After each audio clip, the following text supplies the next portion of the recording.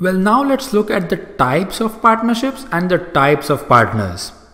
Well, there can be two types of partnership: partnership at will and a particular partnership. Basically, they are divided into the time periods of a partnership.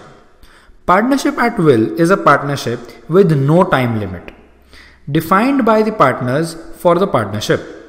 Such a firm can dissolve by any partner giving a notice in writing to all the other partners that his intention is to dissolve the partnership. A particular partnership, on the other hand, is a partnership which was created for a specific undertaking, like constructing a road or a project of a railway line. As soon as the objective is completed, the partnership comes to an end. Now let's look the various types of partner. The first is an actual partner or an ostinable partner. He is a person who has become the partner by agreement and is actively involved in the particular partnership business. He is the agent and also the principal like all other partners. He also has the binding power for any act done by him. The second is the sleeping or the dormant partner. He is a person who does not take active part in the conduct of the business, but like every other partner invests the capital and shares the profit of the business.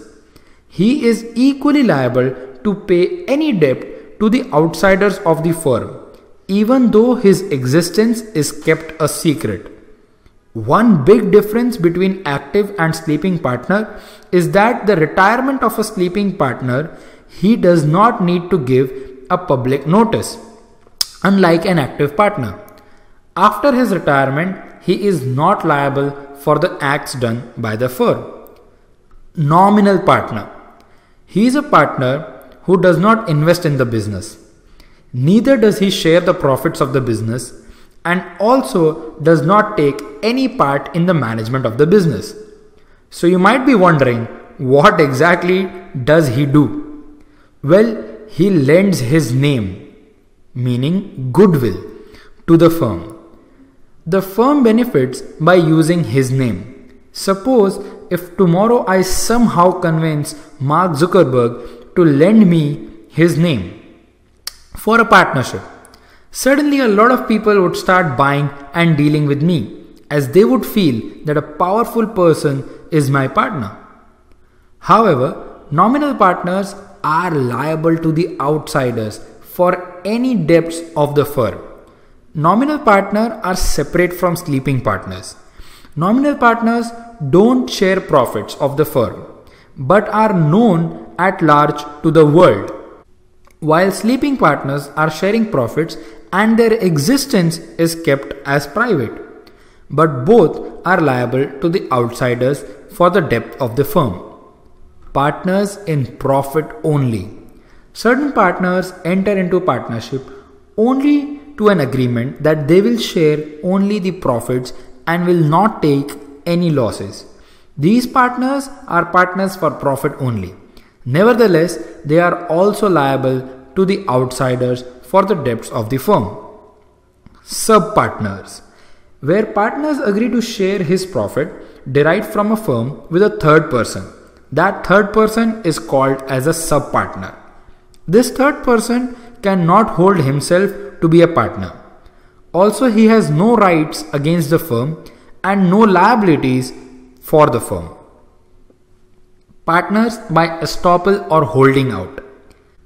When a person either represents himself to be a partner in a firm or knowingly permits himself to be represented as a partner in a firm, he is liable, like any other partner of the firm, to other persons who had faith in that representation and gave credit to the firm.